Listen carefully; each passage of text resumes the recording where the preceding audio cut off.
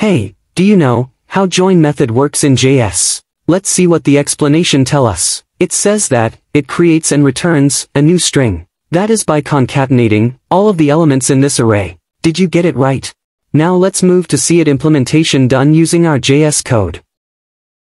Here, look at our names array. We are going to apply join method upon it and see what different types of output we get.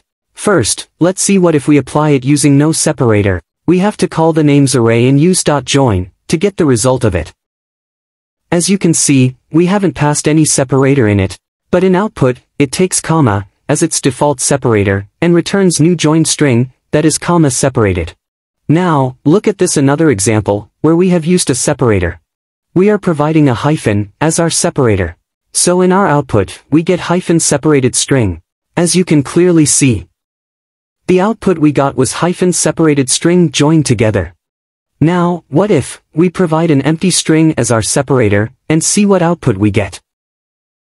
Let's see the output in our console. Okay, we get a bunch of string joined without any space. Cool, we learned something new today. Like and share for more.